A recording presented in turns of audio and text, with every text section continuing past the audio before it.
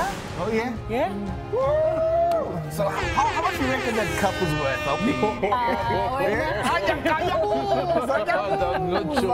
I'm not sure. Yeah. But it was worth everything that we worked for. You know, all the hard work we put through, and that moment when I lifted it with the team. Yeah.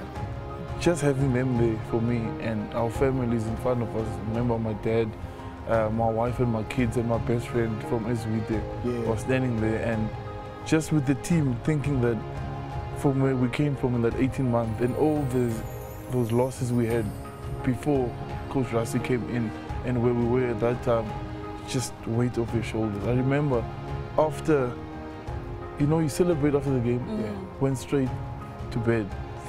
Went to bed, I couldn't. It's a lot. Yeah. It's a lot. It just felt like weight off my shoulder. So, Siya, you mentioning Zwide, and then I remember also watching Chasing the Sun, a very important moment. We saw Kaunda Ndunja, very big commentator here on the Home of Sport, and unfortunately we've lost him. But then seeing Kaunda and hearing him, you know, how did it feel for you watching that? Yeah.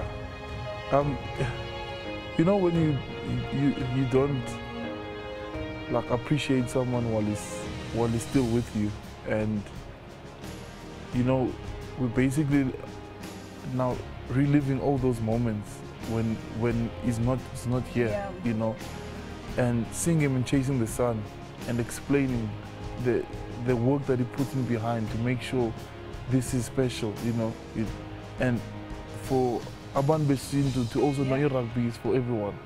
And like I watch him now, I'm like, there's so much I could have said to him, because we were starting to work together, helping rugby in the communities. He donated jerseys to my club, and that's his lifelong dream, to make sure rugby is for everyone and it's accessible to everyone.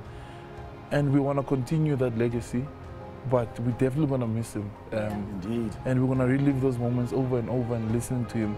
And I know the guys that are Oster Jack or Otter Black, they're going to carry on that legacy as well.